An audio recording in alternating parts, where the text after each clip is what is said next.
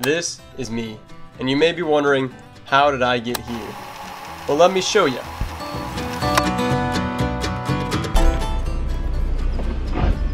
Here we go. Right now it's about T-minus 10 minutes until party time. I always put myself in these situations. I know I should be there by now, but you know what?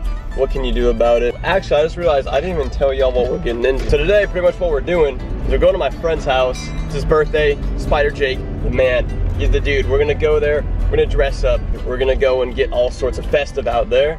And then we're gonna start from the farthest brewery in town, and we're gonna make our way all the way to the brewery that's in town. It's gonna be about 6 miles, mobbing around in Halloween costumes, top secret costume, big stuff coming your way. Bam!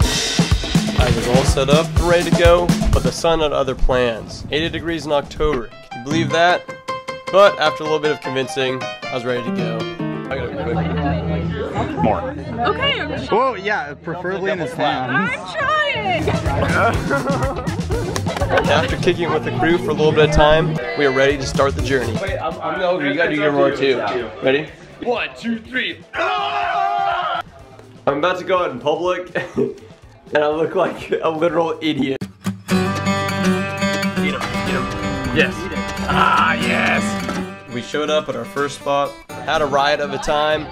In a quick amount of time, we did have to leave because we had a long day ahead of us. We then got on the main public roads and embarrassed ourselves in front of thousands of cars before we made it to the next brewery.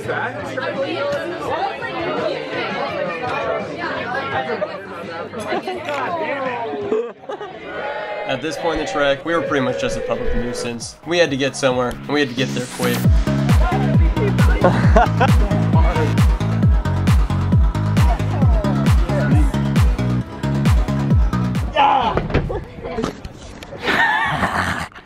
Sorry. Fast forward a little bit of time, when we finally made it downtown, we were stopped by the local pizza shop. We skipped most breweries, but we didn't care. We hit the local party bar, where we gave everyone a tunnel on the way in, and we literally danced our socks off.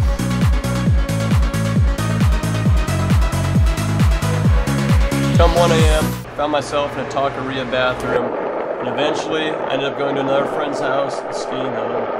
And that was Halloween. Thanks for watching, y'all.